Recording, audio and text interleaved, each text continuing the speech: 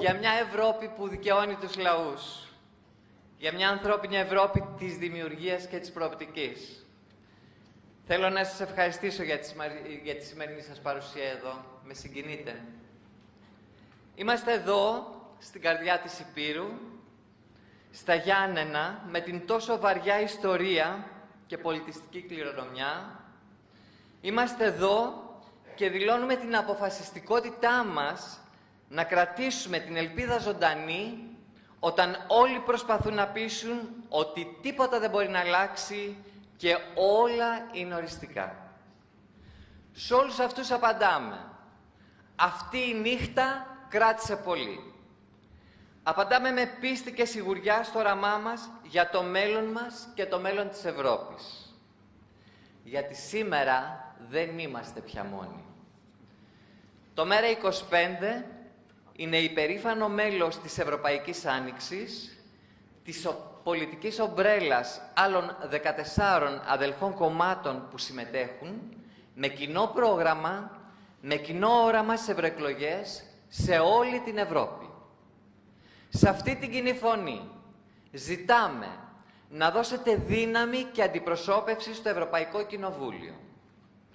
Αυτή την κοινή φωνή ζητάμε να εμπιστευτείτε και να την κάνετε ισχυρή, ώστε να ακούγεται η δική σας φωνή, χωρίς διαμεσολαβήσεις, χωρίς εκπτώσεις, αλλά κυρίως χωρίς συμβιβασμούς.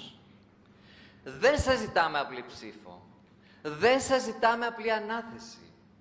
Σας προσκαλούμε σε έναν ανένδοτο αγώνα για να αλλάξουμε τους συσχετισμούς και να οικοδομήσουμε μαζί, όλοι μαζί, την επόμενη μέρα. Ήρθε η ώρα να πάρουμε τη ζωή μας στα χέρια μας. Όλοι μαζί. Όσοι χθες ήταν αλλού και προδόθηκαν οι ελπίδες τους και οι προδοκίες τους με τον πιο σκληρό τρόπο. Όσοι νέοι και νέες βιώνουν το πιο σκληρό οικονομικό αποκλεισμό και παίρνουν τον δρόμο της μετανάστευσης. Όσοι χθες επέλεξαν τη στάση της αποχής και άφησαν άλλους να γράφουν την ιστορία. Όλοι μαζί, ελάτε να επαναπατρίσουμε την ελπίδα.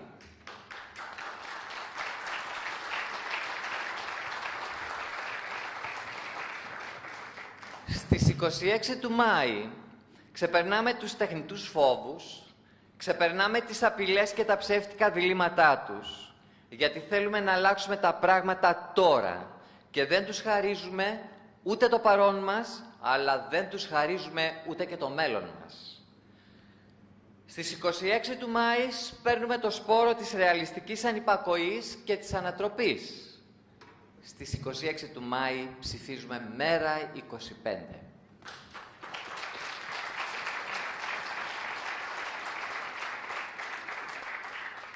Καλώς το βήμα. Τον συνιδρυτή του Πανευρωπαϊκού Μετώπου για τον εκδημοκρατισμό της Ευρώπης, του DiEM25, τον συνιδρυτή του Προοδευτικού Διεθνούς Κινήματος, τον γραμματέα του ΜΕΡΑ25, Γιάννη Βαρουφάκη, αλλά πάνω απ' όλα φίλο και σύντροφο και συνοδοιπόρο, Γιάννη Βαρουφάκη. Σας ευχαριστώ πολύ.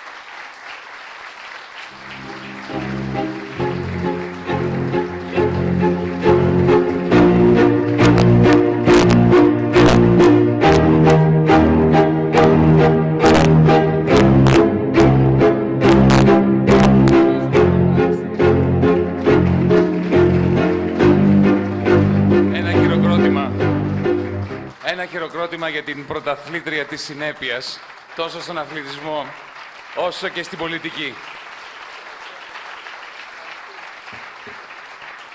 Φίλες και φίλοι, όταν το ΜΕΡΑ25 ξεκίνησε, πριν από λίγο περισσότερο από ένα χρόνο, μία από τις πρώτες εκδηλώσεις μας έγινε εδώ, στην όμορφη πόλη, την όμορφη παραλίμνια πόλη. Την πόλη με την βαθιά πολυπολιτισμική, πολύγλωση παράδοση. Την παραλίμνια πόλη με την παράδοση στη συνύπαρξη διαφορετικών εθνοτήτων, θρησκειών, ιδεολογικών τοποθετήσεων. Την πόλη στο κέντρο της Υπήρου μας, που από το 1900 και μετά έχει χάσει γενιές στη μετανάστευση, έχει αποχαιρετήσει τα παιδιά της, ξαναγύρισαν, ξαναέφυγαν, ξαναγύρισαν, ξαναέφυγαν. Την πόλη που σήμερα ζει τη νέα ερημοποίηση, τη νέα μετανάστευση των παιδιών μας που οθούνται στο εξωτερικό άλλη μια φορά από τη μονιμοποιημένη χρεοδουλοπαρικία. Αναφέρθηκα στην πολιτισμικότητα, την πολυεθνότητα, την πολυγλωσσία των Ιωαννίνων από τον 8ο αιώνα μέχρι σήμερα. Γιατί, φίλες και φίλοι, πολλοί μας ρωτάνε γιατί μέρα 25. Ιδίως γιατί μέρα 25 σε αυτές τις ευρωεκλογές. Και τους απαντάμε γιατί το μέρα 25 είναι το μοναδικό πανευρωπαϊκό ενιαίο κίνημα. Είναι ένα κίνημα που κατεβαίνει, όπως ακούσαμε προηγουμένως από τη Σοφία, σε 11 διαφορετικές χώρες με το ίδιο πρόγραμμα για το τι πρέπει να γίνει στην Ευρώπη. Ένα πρόγραμμα το οποίο το έχουμε σφυριλατήσει όλοι μαζί. Έλληνες, Γερμανοί, Δανείοι, Πολωνοί. Αυτό δεν έχει ξαναγίνει στην Ευρωπαϊκή Ένωση. Ποτέ. Οι οικογένειες των σοσιαλδημοκρατών, των λαϊκών κομμάτων, των χριστιανοδημοκρατών, ακόμα και της αριστεράς, είναι χαλαρές συνομοσπονδίες. Είναι κάποιες, αν θέλετε, λυκοφιλίες. Δεν έχουν κοινό πρόγραμμα. Κανένα από αυτά τα ευρωπαϊκά δίθεν κόμματα δεν έχουν κοινό πρόγραμμα. Διαφωνούν μεταξύ τους τόσο έντονα. Να μην σας πω πιο έντονα από ότι διαφωνούν με κόμματα από άλλες ευρωπαϊκές οικογένειες πολιτικές. Εμείς το δικό μας πρόγραμμα το δουλέψαμε μαζί, τόσο για την Ευρώπη όσο και για την Ελλάδα. Μια πληροφορία που ίσως δεν έχετε. Οι προτάσεις μας για την Δημόσια Εταιρεία Διαχείρισης Κόκκινων Χρεών έχει συνδιαμορφωθεί με Γερμανούς, Γάλλους, Πολωνούς, όπως και εμείς οι Έλληνες, τα μέλη του ΜΕΡΑ 25, συνδιαμορφώνουμε το πρόγραμμα για τα δικά τους προβλήματα, για τις δικές τους. Αυτό σημαίνει η Ευρώπη. Αυτό κάποτε μου λέγανε και συνεχίζουν να μου λένε ότι συγκρούστηκα, λέει, το 2015 με την Ευρώπη. Ποιος είναι η Ευρώπη? Ο Ντάισελμπλουμ, ο Σόιμπλε. Εσείς δεν είστε Ευρώπη. Εμείς τι είμαστε? Εμείς ανακαλύψαμε την Ευρώπη. Εμείς είμαστε η αρχή της Ευρώπης. Δεν είμαστε πιο σπουδαίοι Ευρωπαίοι από τους υπόλοιπους. Ξέρετε ποιοι είναι οι πραγματικοί Ευρωπαίοι, πέραν ημών? Εκείνοι που, όταν ήμουν στο πρώτο Eurogroup, το 2015, 5.000 Γερμανοί πολίτες περικύκλωσαν με ανθρώπινη αλυσίδα το κτίριο της Ευρωπαϊκής Κεντρικής Τράπεζας σε συμπαράσταση με εμάς και με μένα προσωπικά στο Eurogroup. Αυτή είναι η Ευρώπη.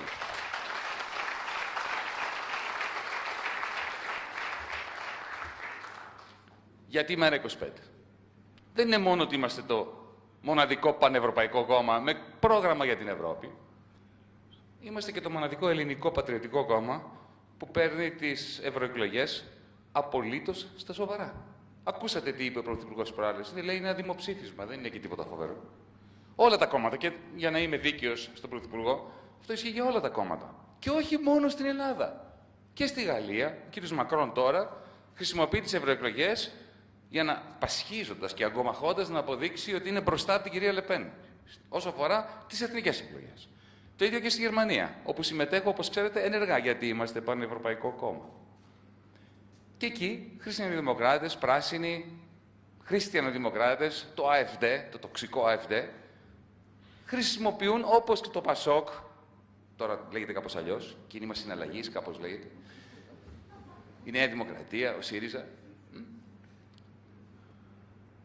χρησιμοποιούν τις ευρωεκλογές ως μια πρόβα τζενεράλε για τις εθνικές εκλογές. Εμείς παρουσιάζουμε πρόγραμμα τόσο για την Ευρώπη όσο και για την Ελλάδα. Και τις ευρωεκλογές τις αντιμετωπίζουμε με τη σοβαρότητα που αξίζει στην ιστορική καπή που βρισκόμαστε, γιατί η Ευρώπη διαλύεται. Και όσο διαλύεται η Ευρώπη, οι χώρες όπως η δική μας θα ασφικτιούν. Και όσο η Ελλάδα ασφικτιά, η Ευρώπη θα διαλύεται. Είναι ένα σύμπτωμα, είναι μια μοναδική συστημική κρίση. Γι' αυτό το ΜΕΡΑ 25 δεν συμμετέχει στη λασπολογία. Γιατί στη λασπολογία επιδίδεσαι αν δεν έχεις πρόγραμμα. Τι κρύβει αυτή η σκανδαλολογία, αυτή τόσο άκρατος, χυδαίος, αντιπολιτευτικός λόγος του κυρίου Μητσοτάκη? Αν ακούσεις τον κύριο Μητσοτάκη σήμερα να μιλάει, θα νόμιζες, εφόσον δεν ζούσε στην Ελλάδα, ότι βρισκόμαστε σε μια χούντα. Ο ίδιος επιδίδεται σε μια παροχολογία που θυμίζει τις χειρότερες περιόδους του ΠΑΣΟΚ. Παράλληλα, στα μέσα μαζικής ενημέρωσης επικεντρώνονται για να στερήσουν ψήφους από το ΣΥΡΙΖΑ στο αν ο κύριος Τσίπρας ήταν σε κότερο ή σε βαρκούλα την ώρα που έκοβε το ΕΚΑΣ. Εμένα προσωπικά δεν με ενδιαφέρει αν ήταν σε κότερο ή σε βαρκούλα την ώρα που έκοβε το ΕΚΑΣ. Με ενδιαφέρει ότι έκοβε το ΕΚΑΣ. Όπου και να ήταν. Μας ενδιαφέρει ότι πήραν τα τρένα μας οι σύντροφοι της αριστεράς, του ΣΥΡΙΖΑ, και τα πούλησαν τον ΟΣΕ για 43 εκατομμύρια. Όχι δισεκατομμύρια, 43 εκατομμύρια. Εάν ξυλώναμε τις ράγες του ΟΣΕ και τις πουλάγαμε για παλιοσίδερα, πιο πολλά θα παίρναμε. Μας ενδιαφέρει αν ο κύριος Τσίπρας ήταν σε πολυτελές σκάφος εκείνη τη στιγμή ή αν ήταν σε μια γκαρσονιέρα στο Παγκράτη στην Αθήνα. Πόσο δεν μας ενδιαφέρει. Πίσω από την αντιπαράθεσή τους, από αυτό τον παροχημένο δικομματισμό, κρύβεται το γεγονός ότι τα προγράμματά τους τελικά συγκλίνουν στα βασικά. Ποιο είναι το βασικό στο οποίο συγκλίνει ο ΣΥΡΙΖΑ με τη Νέα Δημοκρατία? Δυστυχώς. Εμείς δεν λέμε ότι όλοι είναι ίδιοι. Έχουμε φάει ψωμί και αλάτι με τους συντρόφους του ΣΥΡΙΖΑ. Έχουμε σχέσεις που πάνε πολλά χρόνια πίσω. Και είναι καλό να μαθαίνουμε επιτέλους εμείς οι Έλληνες να αποφεύγουμε τη διχόνοια και να αποφεύγουμε τη δαιμονοποίηση ο ενός του άλλου. Αλλά η ουσία είναι ότι μετά τη συνθηκολόγηση του Ιουλίου του 2015, ο ΣΥΡΙΖΑ έχει αποδεχτεί το δόγμα ναι σε όλα. Ότι αν δεν πουν ναι οι δανειστές, δεν κουνιούνται. Από τη στιγμή που οι δανειστές έχουν μια πολύ συγκεκριμένη γραμμή, τη ρευστοποίηση των ελληνικών περιουσιών, την ερημοποίηση μέσα από μια διαδικασία μη βιώσιμου δημόσιου χρέους και μη βιώσιμων κόκκινων δανείων, από τη στιγμή που έχουν συγκλίνει σε αυτό το ναι σε όλα, η Νέα Δημοκρατία και ο ΣΥΡΙΖΑ πασχίζουν να βρουν λόγους για να συγκρουστούν. Και για να συσπυρώσουν τον κόσμο τους, επιδίδονται στη λασπολογία. Λοιπόν, εμείς δεν θα τους ακολουθήσουμε. Εμείς επικεντρωνόμαστε στο πρόγραμμα 100 ημερών που έχουμε για την Ευρώπη, που ζητάμε την ψήφο σας στις ευρωεκλογές, να μας στείλετε στο Ευρωκοινοβούλιο. Και ξέρετε, δεν τη ζητάμε μόνο από εσάς. Τη ζητάμε και από τους Γερμανούς, τη ζητάμε και από τους Δανούς και από τους Πολωνούς για το ίδιο πρόγραμμα. Αυτό δεν έχει ξαναγίνει. Το επαναλαμβάνω γιατί έχει τόσο μεγάλη σημασία. Και ποιο είναι αυτό το πρόγραμμα? Κοιτάξτε, το πρόγραμμά μας, αντίθετα με τα προγράμματα όλων των άλλων κομμάτων, αν έχουν πρόγραμμα για την Ευρώπη, τι λέει? Κάποιες γενικότητες. Θέλουμε μια καλύτερη Ευρώπη, μια δίκαιη Ευρώπη, μια Ευρώπη των λαών, μια Ευρώπη έτσι, αλλιώς, αλλιώτικα, ομοσπονδιακή, μη ομοσπονδιακή, χωρίς να μας λένε τι θα κάνουν. Τι θα πάνε στο Ευρωκοινοβούλιο να πούν θέλουν μια Ευρώπη δίκαιη και καλύτερη? Ωραία, το είπαν και μετά τι έγινε. Μετά ο κύριος Γιούνκερ θα κάνει αυτά που κάνει, η κυρία Μέρκελ θα κάνει αυτά που κάνει και θα συνεχίζουμε.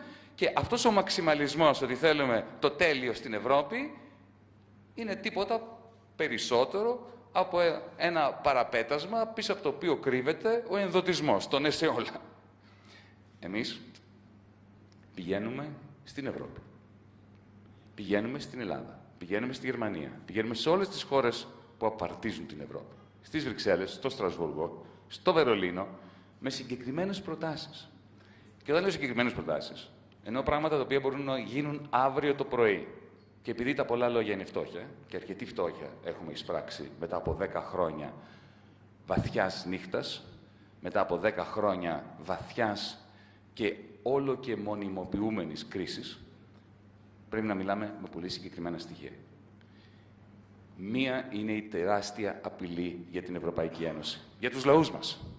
Όχι για τους θεσμούς, αλλά για τους λαούς της Ευρώπης. Μία είναι η απειλή.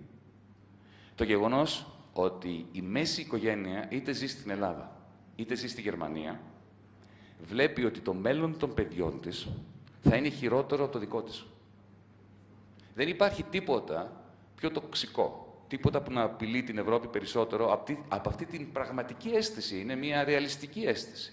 Γιατί καθημερινά, ακόμα και σε πλούσιες χώρες όπως η Γερμανία, καταστρέφονται καθημερινά χιλιάδες θέσεις, καλές θέσεις εργασίας και αντικαθίστανται από κακές θέσεις εργασίας. Από θέσεις εργασίας που είναι ελαστικές, που έχουν μειωμένο ωράριο, που δεν έχουν προοπτικές, πολλές φορές δεν έχουν καν κοινωνική ασφάλιση, που σήμερα είσαι, αύριο δεν είσαι, που αν αρρωστήσεις είσαι στον δρόμο, που οδηγείς ένα ταξί το οποίο δεν σου ανήκει και το οποίο συνδέεται με ένα app στην Αμερική το οποίο βγάζει το 30% των κερδών σου. Και αύριο το πρωί είσαι στον δρόμο. Αυτή είναι η Ευρώπη. Γιατί όμως ισχύει αυτό? Ισχύει για έναν απλό λόγο, φίλες και φίλοι. Και αυτό είναι το μεγάλο σκάνδαλο. Ποιο είναι το σκάνδαλο? Εδώ στην Ελλάδα, εδώ και 10 χρόνια, έχουμε μία τετραπλή πτώχευση. Πτωχευμένο δημόσιο, πτωχευμένες τράπεζες, πτωχευμένα νοικοκυριά βεβαίως και πτωχευμένες επιχειρήσεις. Όλοι χρωστάνε σε όλους και κανείς δεν μπορεί να πληρώσει. Ωραία. Εδώ ας παραδεχτούμε ότι η κατάσταση είναι τόσο τραγική που τι να περιμένουμε από μια χώρα που βρίσκεται σε μια τέτοια τετραπλή πτώχευση, σε μια χρεοδουλοπαρικία, όπως το ΜΕΡΑ25 την ονομάζει.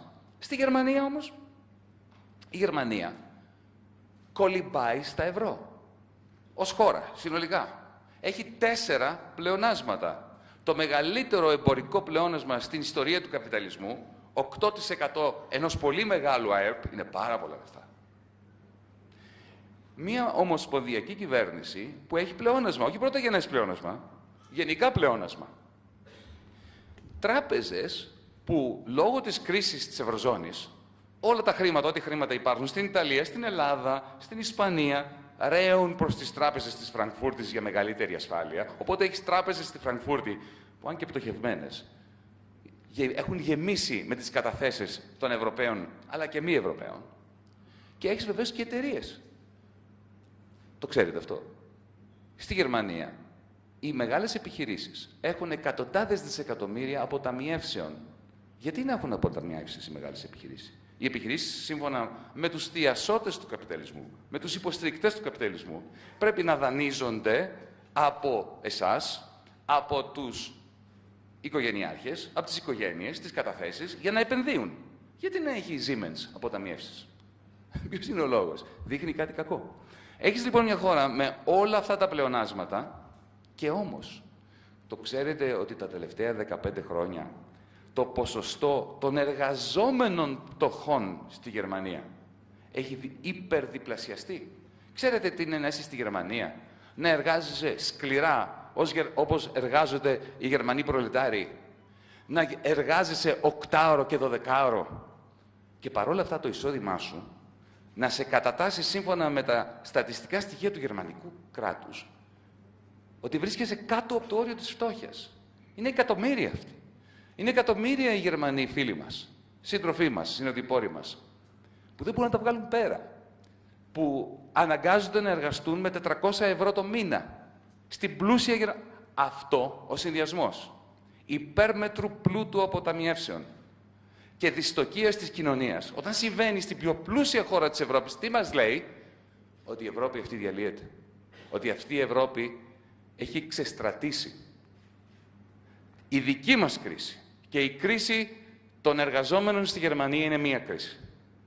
Δεν υπάρχει σύγκρουση, φίλες και φίλοι, μεταξύ Ελλάδας και Γερμανίας, Ελλήνων και Γερμανών. Υπάρχει σύγκρουση μεταξύ προοδευτικών, ορθολογικών, ουμανιστικών πολιτικών από τη μία μεριά και των δύο εκφάνσεων του αυταρχισμού από την άλλη. Η μία έκφανση είναι οι Τρόικες και η άλλη έκφανση είναι ο νεοφασισμός και η ξενοφοβία. Και το ΜΕΡΑ25 έρχεται κόντρα και στις δύο αυτές εκφάνσεις. Και στους Juncker, Dijsselbloem, Macron, Schäuble, Scholz κτλ. Και στους Salvini, Kurz, Orban, Le Pen, Alternative for Deutschland από την άλλη. Μόνο εμείς στοχεύουμε αυτά τα συνεταιράκια σε τελική ανάλυση, γιατί μπορεί ο κύριος Μακρόν να αντιπαθεί σφόδρα, και το ξέρω γιατί τον γνωρίζω προσωπικά και είναι και συμπαθέστατος, την κυρία Le Pen και τον κύριο Σαλβίνι. Αλλά ο κύριος Σαλβίνι, αν είχε μυαλό, θα άναβε ένα καντήλι κάθε βράδυ στο όνομα του κυρίου Μακρόν, γιατί οι πολιτικές της λιτότητας για τους πολλούς και του σοσιαλισμού για τους τραπεζίτες είναι αυτές οι πολιτικές που δημιουργούν τη φτώχεια, δημιουργούν την έλλειψη ελπίδας, που τρέφει τα πολιτικά τέρατα τύπου Σαλβίνι. Και από την άλλη μεριά, ο κύριος Μακρόν, μην ξεχνάμε, δεν θα ήταν πρόεδρος αν δεν υπήρχε η κυρία Λεπέν. 20% πήρε. Άρα αυτοί οι δύο οι μονομάχοι, όπως συμβαίνει και στη χώρα μας, τελικά χρειάζονται αλλήλους. Εμείς ως ΜΕΡΑ25 χτυπάμε τον αυταρχισμό σε όλες τις εκφάνσεις. Δεν λέμε ότι όλοι είναι ίδιοι. Δεν είναι ίδιος ο Μακρόν με τη Λεπέν. Λέμε όμως ότι αυτή η ανάδραση μεταξύ λιτότητας για τους πολλούς και σοσιαλισμό για τους λίγους, τους τραπεζίτες, από τη μία μεριά, και νέου φασισμού, ρεβανσισμού ξενοφοβίας απ' την άλλη, αυτό το γαϊτανάκι μεταξύ τους είναι ο λόγος που έχουμε την κρίση, ο λόγος που αποδομείται η Ευρωπαϊκή Ένωση, ο λόγος που η Ελλάδα ασφικτιά σε μια Ευρώπη που αποδομείται. Το ΜΕΡΑ25 έχει πρόγραμμα και θα αναφερθώ σε αυτό. Τι πρέπει να γίνει για να ανέβουν οι επενδύσεις? Θυμηθείτε, έχουμε το υψηλότερο επίπεδο αποταμιεύσεων στην Ευρώπη, στην ιστορία της, από το 1950 και το χαμηλότερο επίπεδο των επενδύσεων σε σχέση με τις αποταμιεύσεις. Πρέπει να ανέβουν οι επενδύσεις. Χρειαζόμαστε επενδύσεις σε καλές θέσεις εργασίας, με ανθρώπους να είναι ερευνητές, να είναι τεχνολόγοι, να δουλεύουν στους τομείς εκείνους που θα αναστρέψουν την κλιματική καταστροφή. Δεν είναι δυνατόν να συνεχίζουμε να καίμε λιγνίτη σήμερα, όταν το περιβάλλον βρίσκεται στα όρια του ή να μην πω πέραν των ορίων του. Δεν είναι δυνατόν στη Γερμανία να παράγουν η Volkswagen, για παράδειγμα, η Mercedes, κινητήρες diesel, όταν η Κίνα παράγει εκατομμύρια αυτοκίνητα ηλεκτρικά πλέον. Το ίδιο και οι Ηνωμένες Πολιτείες. Η Ευρώπη μένει πίσω χωρίς επενδύσεις. Τόσο όσο αφορά τους ανθρώπους, όσο και το περιβάλλον. Χρειαζόμαστε 500 δισεκατομμύρια ευρώ το χρόνο επενδύσεις. Χρειαζόμαστε ένα επενδυτικό πρόγραμμα στην πράσινη ενέργεια, στην ηλεκτροκίνηση, όχι μόνο τρένων αλλά και αυτοκινήτων, στην μεταποίηση και βεβαίως στην αγροτική ανάπτυξη. Δεν είναι δυνατόν οι επιδοτήσεις στους αγρότες μας να πηγαίνουν προς τη δηλητηρίαση της γης ή την μη χρήση της γης. Με Έλληνες αγρότες γεωργούς για πρώτη φορά μετά από 10.000 χρόνια να φυτεύουν σπόρους στήρους παραγωγής της Bayer Monsanto και η δική μας παραγωγή βιολογική να έχει μπει στο περιθώριο με επιδοτήσεις της Ευρωπαϊκής Ένωσης. Γι' αυτό όμως χρειάζονται επενδύσεις. Και χρειαζόμαστε 5% του συνολικού εισοδήματος της Ευρώπης. Της Ευρωζώνης, αν θέλετε. Αυτό είναι 500 δις. Εύλογα, θα ρωτήσετε. Και πού θα βρεθούν αυτά τα λεφτά? Η απάντηση δεν είναι νέοι φόροι. Δεν μπορεί να είναι νέοι φόροι. Εγώ δεν έχω καμία αμφιβολία ότι οι πλούσιοι πρέπει να πληρώσουν περισσότερα. Ότι οι εταιρείες δεν πρέπει να έχουν τη δυνατότητα μέσω Λουξεμβούργου, Ολλανδίας, Ιρλανδίας και Καραϊβικής να φοροδιαφεύγουν.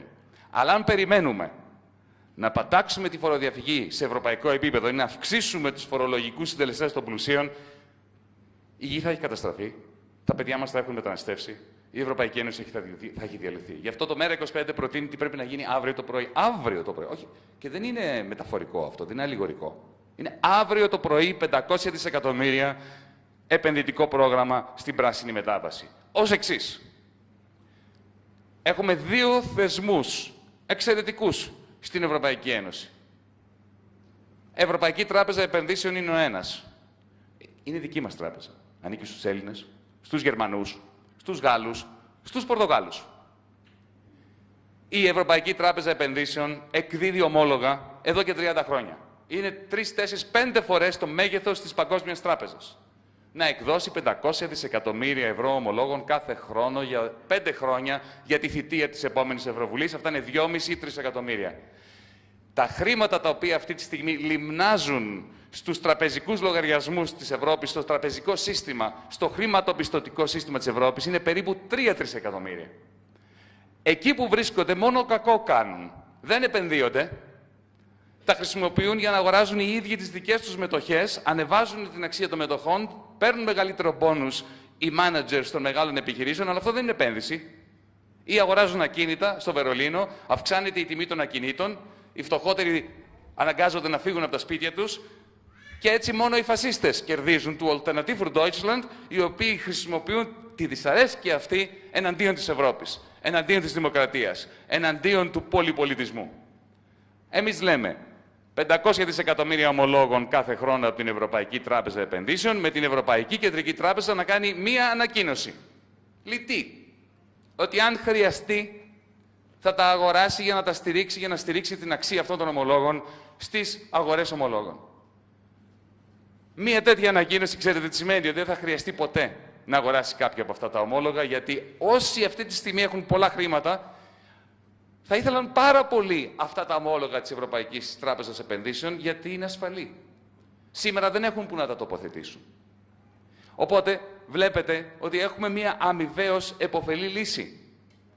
Η Τράπεζα Επενδύσεων της Ευρώπης εκδίδει τα ομόλογα, τα οποία λειτουργούν ως ένα σφουγγάρι, με το οποίο σφουγγάρι ρουφάμε όλη την πλεονάζουσα ρευστότητα από το χρηματοπιστωτικό σύστημα που σήμερα κάνει κακό, επιτελεί καταστροφικό έργο, και την παίρνουμε τη ρευστότητα αυτή και τη βάζουμε στο κουβά, στο ταμείο της πράσινης ανάπτυξης. Και έχουμε επενδύσεις σε όλους τους τομείς όπου οι νέοι άνθρωποι θα έχουν καλές θέσεις εργασίας για να παράγουν τις περιβαλλοντολογικές τεχνολογίες, την πράσινη ενέργεια, την πράσινη αγροτική ανάπτυξη που έχουμε ανάγκη τόσο ως Ευρώπη, όσο και ως πλανήτης, αν θέλετε. Φτώχεια. 10 χρόνια κρίσης έχουν δημιουργήσει νέες ορδές φτωχών και παρατημένων ανθρώπων. Όχι μόνο εδώ. Και στην Ανατολική Γερμανία. Και στη Δυτική Γαλλία. Προσέξατε τα κίτρινα γυλαίκα. Αυτά είναι τα παιδιά της λιτότητας. Που ξεκίνησε από την Ελλάδα και ελαίο κυρίου Σόιμπλε έγινε η μετάσταση αυτού του αποστήματος, του καρκινώματος της λιτότητας από την Ελλάδα, στην Ιρλανδία, στην Ισπανία, στην Πορτογαλία, στην Ιταλία, στη Γαλλία και βεβαίως και στην ίδια τη Γερμανία.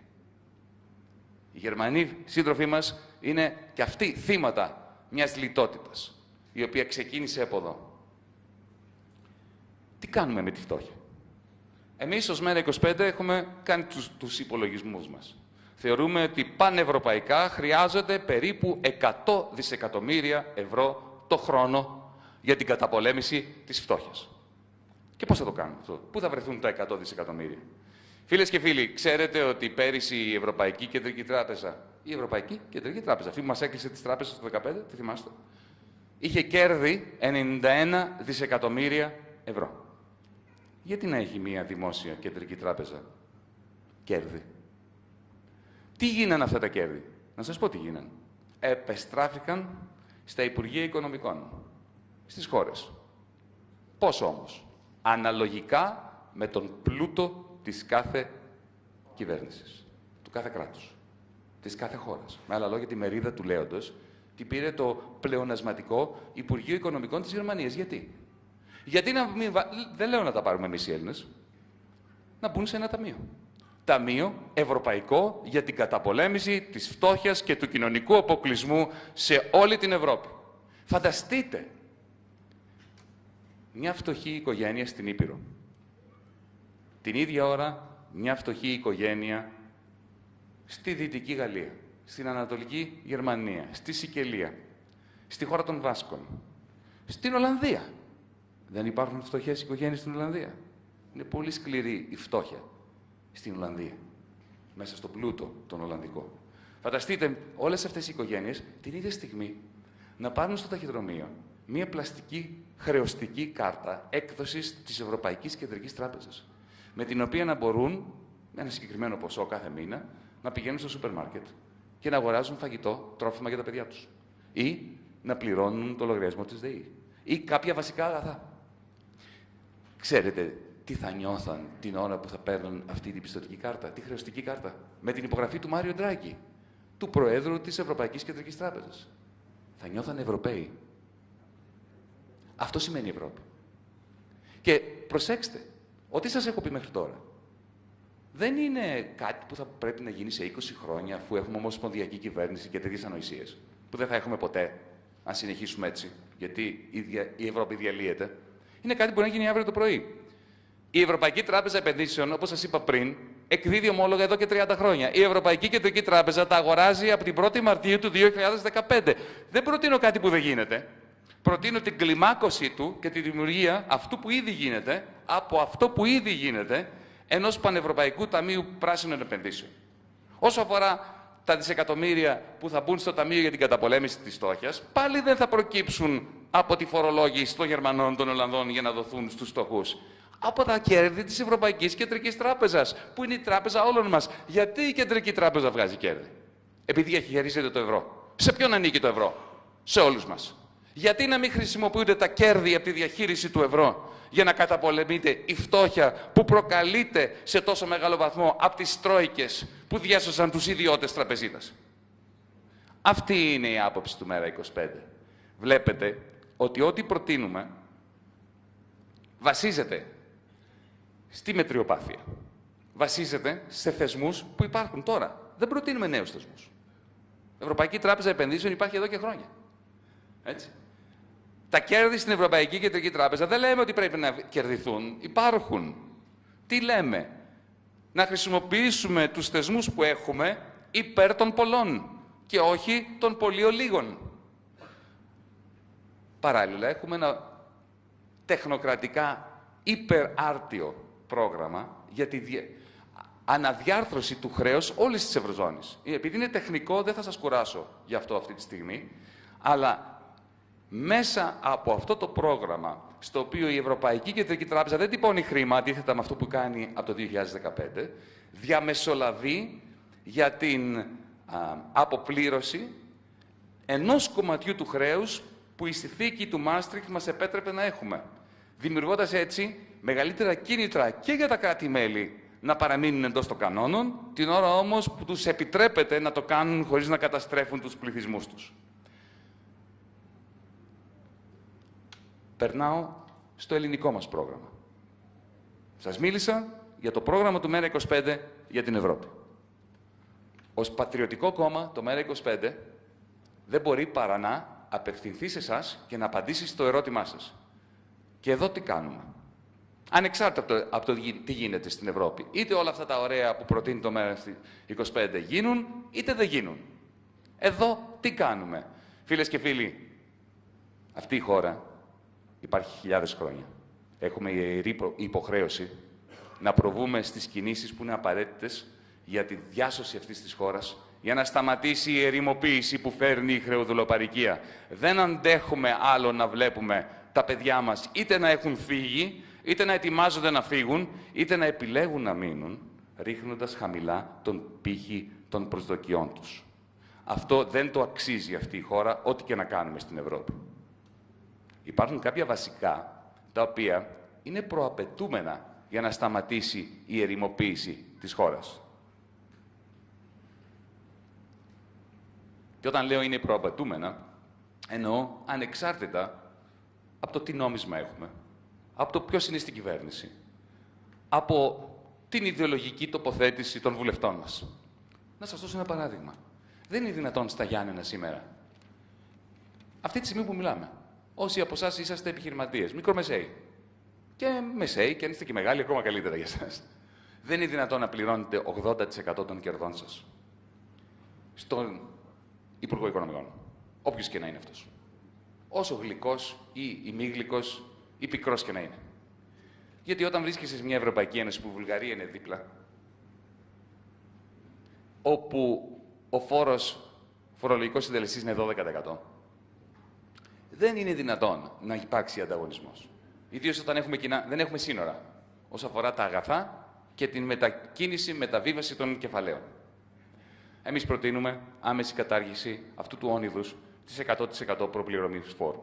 Μείωση του συντελεστή φορολόγησης των επιχειρήσεων για οποιαδήποτε επιχείρηση έχει λιγότερους από 500 εργαζόμενους, δηλαδή όλες οι επιχειρήσεις εκτός από τις τράπεζες και τα σούπερ μάρκετ, για να είμαστε επακριβείς, από το 29% στο 18%. Ο ΦΠΑ από το 24% στο 18% άμεσα και στο 15% με τη χρήση πλαστικού χρήματος για να μειωθεί ακόμα περισσότερο η φοροδιαφυγή. Δεν είναι δυνατόν, φίλες και φίλοι, σήμερα να συνεχίσουμε να πουλάμε ή να επιβάλλουμε στις τράπεζες να πουλάνε τα κόκκινα δάνεια του λαού.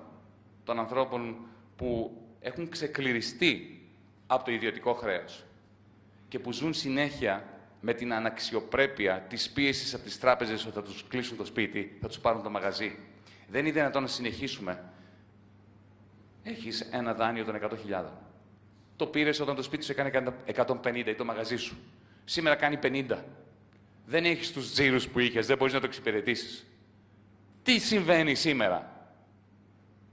Το δάνειο αυτό επιβάλλεται στις τράπεζες από την Τρόικα με την υπογραφή όλων των Υπουργών Οικονομικών, πλην ενός, θα μου επιτρέψετε να πω, επιβάλλεται η πώληση αυτού του κόκκινου δανείου σε ένα αρπακτικό ταμείο με έδρα συνήθως είτε το Delaware της Αμερικής είτε το New Jersey της Αμερικής. Έρχεται λοιπόν αυτό το ταμείο, δίνει 8.000 και παίρνει το δικό σου δάνειο των 100.000. Εσύ δεν έχεις το δικαίωμα να το κάνεις αυτό. Το παίρνει λοιπόν αυτό και αρχίζει και σε πιέζει. Και σου λέει: δώσε μου τα λεφτά. Και σε πιέζει με επιστημονική επάρκεια και μεθοδικότητα. Μέχρι να σου σκοτώσει την ψυχή. Και αν τελικά του εσύ του δώσεις 20, 30, 80.000, έχει βγάλει 20-80.000 με μια επένδυση των 8.000. Και αν δεν έχεις να δώσεις τίποτα, σε πετάει στον δρόμο, σου βγάζει το μαγαζί σου στο σφυρί. Το μαγαζί σου αυτό το μεταξύ μπορεί να δούλευε. Να φυτοζούσε, αλλά να δούλευε. Πετάς και στον δρόμο τον έναν εργαζόμενο, δύο εργαζόμενους που είχες. Μειώνονται ακόμα πιο πολύ τα έσοδα και του ΙΚΑ και του κράτους. Το αρπακτικό αυτό ταμείο μετά το βάζει στο σφυρί. Εάν βγάλει 9.000, έχει βγάλει πάνω από 10% κέρδος. Κερδοσκοπούν πάνω στον πόνο των Ελλήνων και ταυτόχρονα καταργούν και την κεφαλαιοποίηση των τραπεζών. Γιατί η τράπεζα αναγκάστηκε να δώσει ένα δάνειο των 100.000 προς 8. Άρα, να δείτε ότι μετά τις εκλογές, όποιος και να είναι στην κυβέρνηση, από τους δύο μονομάχους, θα σας ζητήσουν πάλι τη συνδρομή σας, μέσα σε εισαγωγικά, για την ανακεφαλοποίηση των γνωστών πτωχευμένων τραπεζών. Άλλη μία φορά. Γιατί όσο δεν υπάρχει λύση για τα κόκκινα δάνεια καταστρέφουν την περιουσία, την κεφαλοποίηση των τραπεζών. Τι προτείνουμε εμείς? Τη μόνη λύση που μπορεί να επιβληθεί αύριο το πρωί και η οποία να είναι κοινωνικά δίκαιη, οικονομικά και οικονομοτεχνικά άρτια και να μας επιτρέψει ως κοινωνία να γυρίσουμε σελίδα. Είναι η εξής. Δημιουργούμε μια δημόσια εταιρεία διαχείρισης των κόκκινων δανείων. Μεταφέρουμε το δάνειό σου των 100.000 από τη Eurobank, την Πειραιώς, όποια και να είναι, σε αυτή τη δημόσια εταιρεία διαχείρισης. Επιτρέπουμε στη συγκεκριμένη τράπεζα να εκδώσει μία υποσχετική και το Υπουργείο Οικονομικών εγγυάται αυτή την υποσχετική, χωρίς επιτόκια, και του λες τώρα του τραπεζίτη: πάρε αυτή την υποσχετική, είναι μια περιουσία, ένα περιουσιακό στοιχείο, τοποθέτησέ το στα λογιστικά σου βιβλία. Και από εκεί και πέρα, ο ιδιοκτήτης, είτε είναι έμπορος είτε είναι η οικογένεια, καταβάλουν ενίκιο στην δημόσια εταιρεία διαχείρισης των κόκκινων δανείων, που δεν προσδιορίζει η δημόσια εταιρεία, γιατί εμείς θέλουμε αυτή η δημόσια εταιρεία να είναι 15-20 το πολύ άτομα. Δεν θέλουμε να είναι πάλι αθηνοκεντρική και να είναι μια τεράστια γραφειοκρατία. Ποιος προσδιορίζει λοιπόν το ενίκιο που θα πληρώνεις εσύ εδώ στα Γιάννενα? Ο Δήμος Ioannina.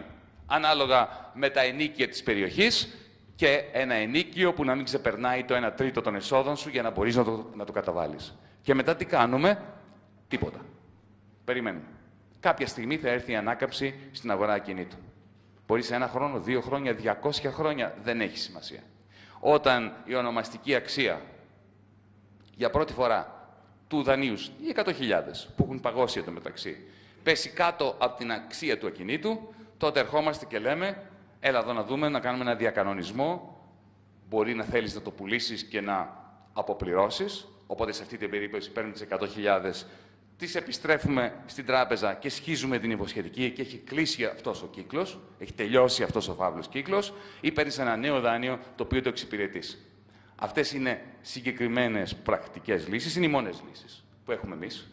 Το ΜΕΡΑ25, μακάρι να το είχαν και άλλοι, θα το χειροκροτούσαν. Αναφέρθηκα πριν στον ΟΣΕ και στα 43 εκατομμύρια με τα οποία επολύθη ο ελληνικός σιδηρόδρομος σε μια πτωχευμένη ιταλική επιχείρηση που δεν έχει δεκάρα να βάλει για να έχουμε σύγχρονες σιδηροδρομικές συγκοινωνίες. Τι θα έπρεπε να γίνει? Πρότασή μας είναι μία. Παίρνουμε το ΤΑΙΠΕΔ και το υπερταμείο, τα συγχωνεύουμε, τους δίνουμε τραπεζική άδεια και έχουμε μια νέα ΕΤΒΑ. Τη θυμάστε την ΕΤΒΑ? Έχουμε μια νέα αναπτυξιακή τράπεζα. Απαγορεύεται η πώληση της δημόσιας περιουσίας, χρησιμοποιείται η δημόσια περιουσία ως εχέγγυα από αυτή την αναπτυξιακή τράπεζα για να υπάρξει δανεισμός στον ιδιωτικό τομέα και στον δημόσιο τομέα, να υπάρχουν επενδυτικές ροές. Και ταυτόχρονα οι μετοχές αυτής της νέας αναπτυξιακής τράπεζας πάνε στο ΙΚΑ για να αναιρέσουμε ένα μικρό μέρος, ένα μέρος του κακού που έκανε το PSI του κύριου Βενιζέλου, εκείνη η ανάλγητη επιδρομή στα κεφάλαια των ασφαλιστικών ταμείων, την ώρα που κουρευόντουσαν τα ομόλογα κατοχής των ασφαλιστικών ταμείων, αλλά διασώζονταν οι τραπεζίτες με νέα δάνεια που φόρτωναν σε εσάς για να τα δώσουν στους τραπεζίτες το 2012. Φίλες και φίλοι, το πρόγραμμά μας τόσο για την Ευρώπη όσο και για την Ελλάδα είναι συγκροτημένο. Το πρόγραμμά μας τόσο για την Ευρώπη όσο και για την Ελλάδα είναι τεχνικά άρτιο, κοινωνικά δίκαιο και αποτελεί την πηγή ελπίδας που έχουμε τόσο πολύ μεγάλη ανάγκη, τόσο εδώ στα Γιάννενα, όσο την έχουν και στη Λίλ της Γαλλίας και στο Λάιψιχ της Γερμανίας. Γιατί εμείς, όπως είπα και προηγουμένως, δεν μένουμε Ευρώπη.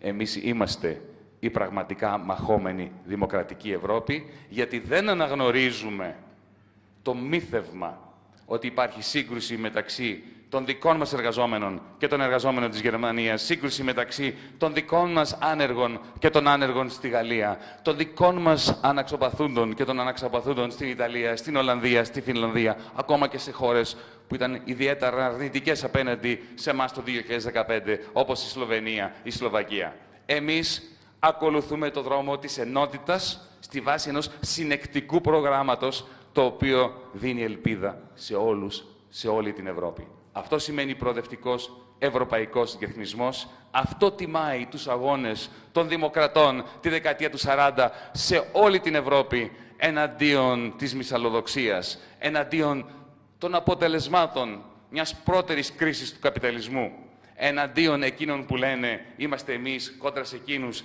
την ώρα που μας λένε ότι μαζί τα φάγαμε, όταν ξέρουμε πάρα πολύ καλά με τι βουλημία τα έφαγαν μόνοι τους.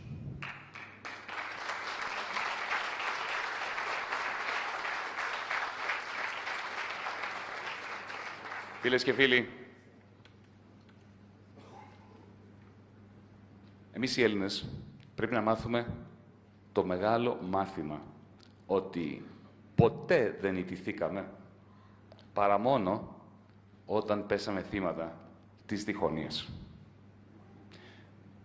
Αρχές του 2015, όταν ο κύριος Ντάιζελμπλουμ ερχόταν και με απειλούσε την τρίτη μέρα που ήμουν Υπουργός Οικονομικών, με κλείσιμο των τραπεζών, αν τολμήσω να μιλήσω για αυτό που μου είχατε δώσει εσείς εντολή να μιλήσω.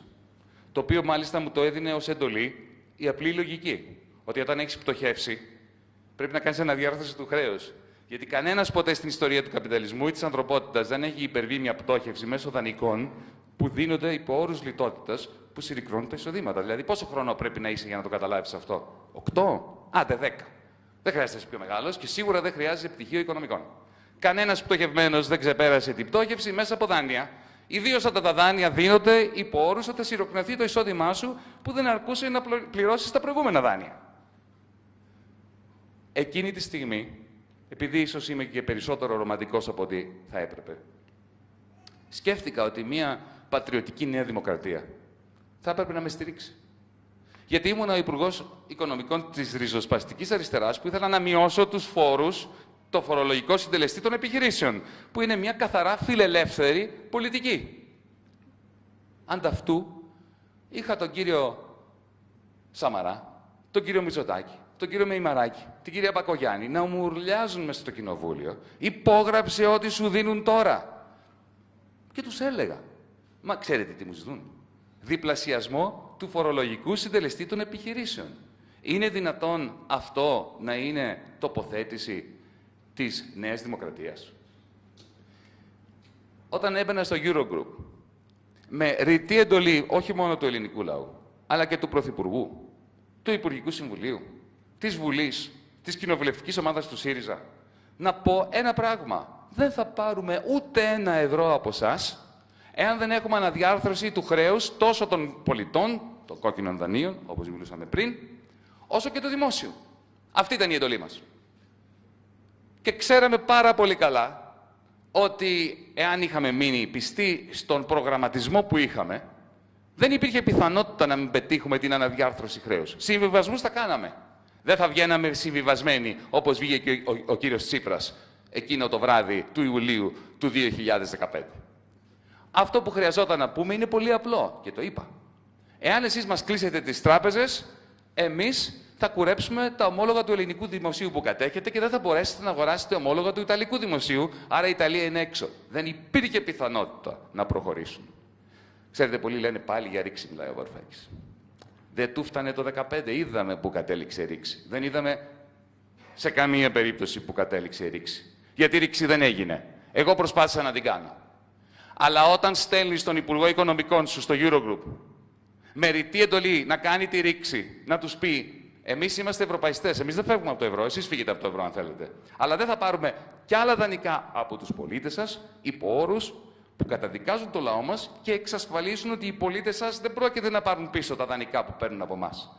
Όταν με βάζεις να κάνω αυτό, αλλά από υπόγειες ατραπούς, μηνύεις σε αυτούς με τους οποίους εγώ διαπραγματεύομαι, μην τον ακούτε τον Βαρουφάκη, δεν θα τον αφήσουμε να κάνει αυτά που λέει. Έχει τελειώσει η ιστορία, φίλες και φίλοι. Αυτό δεν είναι ρήξη. Δεν είναι ρήξη να στείλει τον Δαβίδ κόντρα στο Γολιάθ και να του έχει κλέψει τη σφενδόνα την ώρα που μπαίνει στο πεδίο της μάχης. Ρήξη δεν έγινε και δεν απέτυχε. Τίποτα το οποίο δεν έχει επιχειρηθεί δεν μπορεί να έχει αποτύχει. Το μήνυμά μου, λοιπόν, σήμερα, εδώ, από τα Γιάννενα, είναι ένα μήνυμα κόντρα στη διχόνοια. Στους φίλους μας της Νέας Δημοκρατίας, και θα τους πω φίλους μας, όπως θα πω συντρόφους, τους συμπολεμιστές τότε, το 2015, τους ανθρώπους του ΣΥΡΙΖΑ. Φίλους μας θα αποκαλέσω και τους ανθρώπους που έχουν παραμένει πιστοί στο ΠΑΣΟΚ. Φίλους θα πω όλους τους Έλληνες.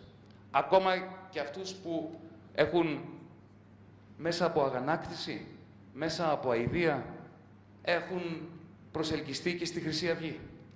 Δεν παραδίδουμε κανέναν στους φασίστες. Δεν δεχόμαστε ότι κανένας άνθρωπος γεννήθηκε φασίστας. Μιλάμε σε όλους σαν να είμαστε αυτό που θέλουμε να είμαστε. Η νέα φιλική εταιρεία που έχει ανάγκη η χώρα. Λοιπόν, στους φίλους της Νέας Δημοκρατίας τους λέω το εξής.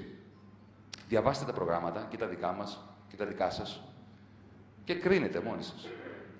Ο αρχηγός σας, ο κ. Μητσοτάκης, πολύ σωστά λέει ότι θέλει να μειώσει δραστικά τους φορολογικούς συντελεστές. Αλλά όμως ταυτόχρονα δαιμονοποιεί την ιδέα της ρήξης με τους δανειστές, που είναι προαπαιτούμενο για να μειωθούν οι φορολογικοί συντελεστές. Κύριε Μητσοτάκη, πιστεύετε σοβαρά θα πάτε στο Eurogroup ή θα στείλετε κάποιον στο Eurogroup να προτείνετε ριζικές μειώσεις των φορολογικών συντελεστών και θα σου πούνε ναι? Εμείς δεν το πιστεύουμε αυτό όταν πήγαμε στο Eurogroup. Υποτίθεται όμως ότι θέλαμε τη ρήξη. Το ΜΕΡΑ25 είναι το μόνο ευρωπαϊστικό, φιλοευρωπαϊκό κόμμα που λέει χωρίς τη ρήξη με αυτούς τους άντεκτους δανειστές δεν θα υπάρξει ποτέ η αλλαγή του κλίματος που είναι απαραίτητη για να επιβιώσει η Ελλάδα μέσα σε μια Ευρώπη που δεν αποδομείται πλέον. Δεν μπορεί ο κύριος Μητσοτάκης να υπόσχεται μειώσεις φορολογικών συντελεστών που απαιτούν τη ρήξη που ο ίδιος υπόσχεται ότι δεν θα κάνει. Αυτά έκανε ο κύριος Τσίπρας στη ΔΕΘ, στη Διεθνή Έκθεση Θεσσαλονίκης, το Σεπτέμβριο του 2014. Υποσχόταν πράγματα τα οποία απαιτούσαν τη ρήξη που τελικά, όπως αποδείχτηκε, δεν είχε σκοπό να μας αφήσει να κάνουμε.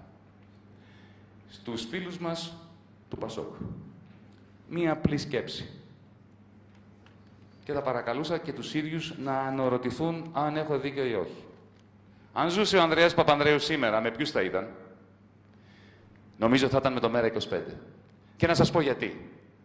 Αν είχαν δώσει οι δυνάμεις της ιστορίας, του ιστορικού ρου, τη δυνατότητα στον Ανδρέα Παπανδρέου να πάει σε μια σύνοδο κορυφής και να πει ένα τεράστιο όχι στους δανειστές, στα μνημόνια, θα ήταν η μεγαλύτερη χαρά της ζωής του. Ο Ανδρέας Παπανδρέου,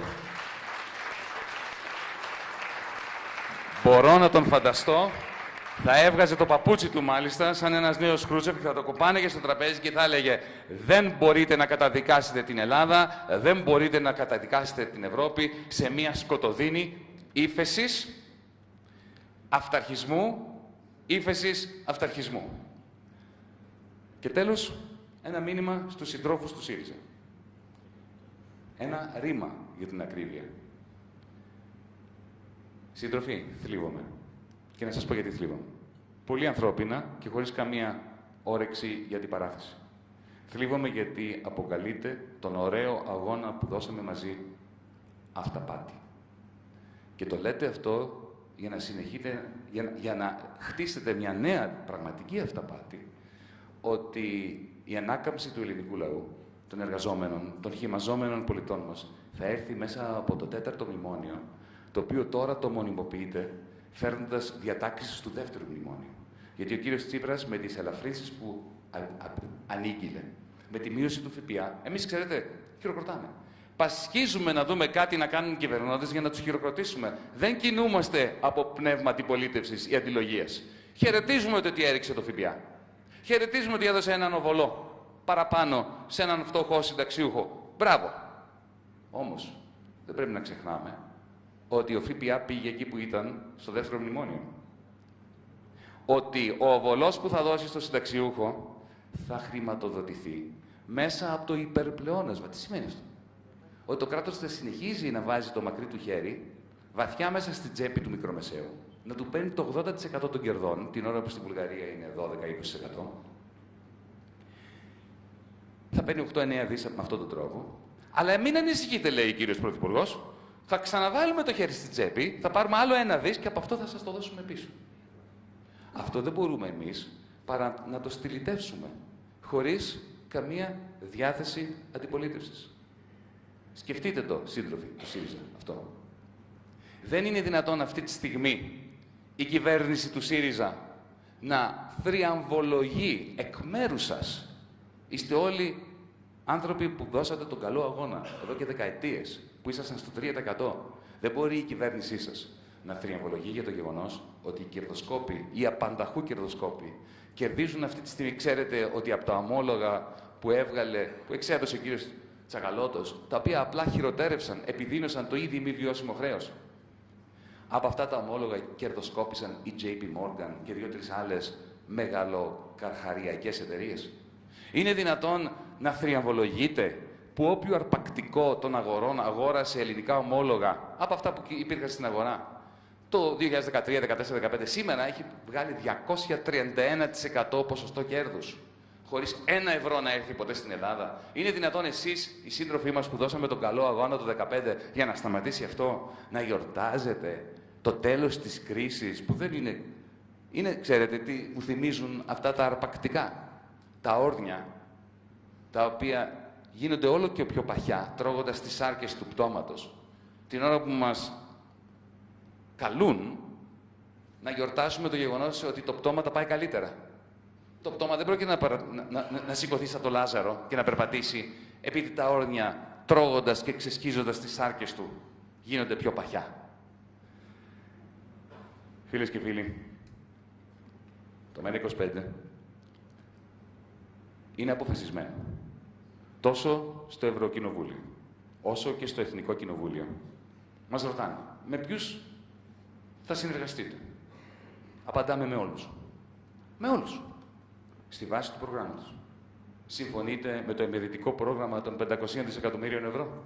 Θα συνεργαστούμε σε αυτό. Συμφωνείτε με το πρόγραμμα καταπολέμησης της φτώχειας? Θα συνεργαστούμε με αυτό.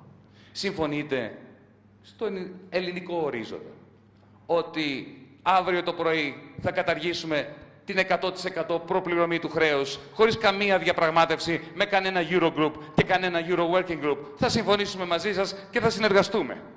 Αν μας πείτε ότι όλα πρέπει να περάσουν από το Euro Working Group, θα πούμε όχι, συγγνώμη. Και δεν μας ενδιαφέρει αν λέγεσαι Τσίπρας, Μητσοτάκης, Γεννηματά, όποιο και να είναι το όνομά σου, το ποιόν του χαρακτήρα σου. Εμείς δεν κατεβαίνουμε στις εκλογές για να κάνουμε παρέες στην Ευρωβουλή ή στο Εθνικό Κοινοβούλιο. Κατεβαίνουμε υπέρ των ανθρώπων μας. Για τους ανθρώπους, όχι για την εξουσία. Όχι για τα αξιώματα. Και ξέρετε, πρέπει να απαντήσουμε ένα βασικό ερώτημα. Γιατί να πιστέψετε μας? Αυτό δεν μπορούμε να το απαντήσουμε ολοκληρωμένα, γιατί μόνο εσείς μπορείτε να το απαντήσετε αυτό. Εμείς το μόνο που έχουμε να επιδείξουμε είναι ένα παρελθόν συνέπειας. Είναι ένα παρελθόν που όταν χρειάστηκε να φύγουμε από την κυβέρνηση, γνωρίζοντας ότι θα μας δαιμονοποιήσουν, με μεγάλη χαρά το κάναμε. Είμαστε στελέχη, είμαστε μέλη του ΜΕΡΑ25, που πριν ζητήσουμε την ψήφο σας, πριν μάθετε ότι υπάρχουμε ως κόμμα, δουλέψαμε 2,5 χρόνια συστηματικά, με δεκάδες χιλιάδες φίλους, συντρόφους από όλη την Ευρώπη, με οικονομολόγους, με πολιτικούς επιστήμονες, με λογιστές, με ανθρώπους που έχουν εξειδίκευση στο ασφαλιστικό, στα κόκκινα δάνεια, για να παράξουμε το πρόγραμμα που τώρα ερχόμαστε και το παρουσιάζουμε σε εσάς. Φίλες και φίλοι, την νύχτα που παραιτήθηκα, όταν το μεγαλειώδες εκείνο όχι έγινε ναι,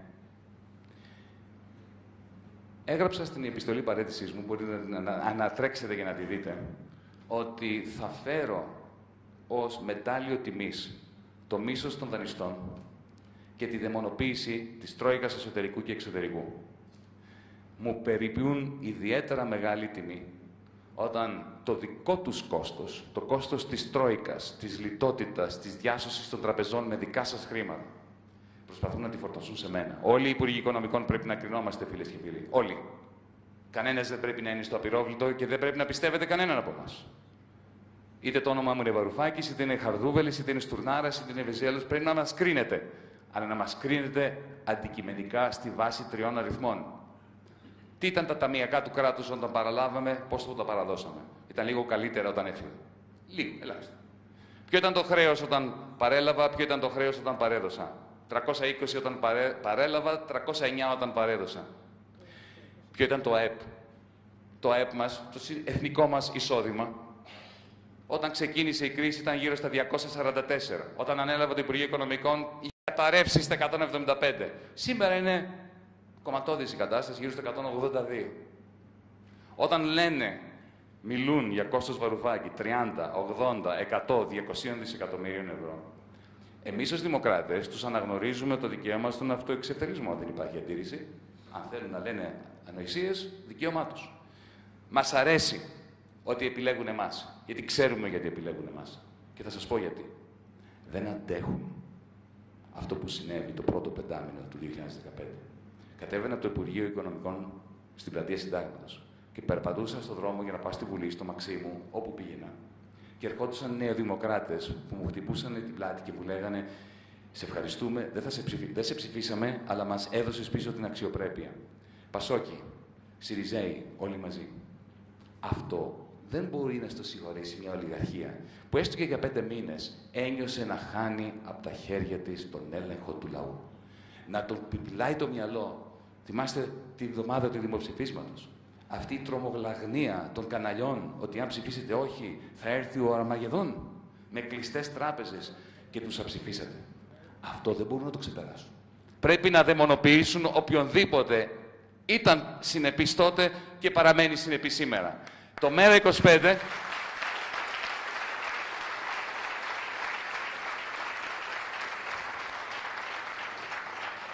Το ΜέΡΑ25 αποτελείται από ανθρώπους που έχουν δουλέψει σκληρά για να σας πούν τι πρέπει να γίνει αύριο το πρωί. Όχι απλώς ψηφίστε μας γιατί ήμασταν συνεπείς, αλλά και άνθρωποι που ήταν συνεπείς.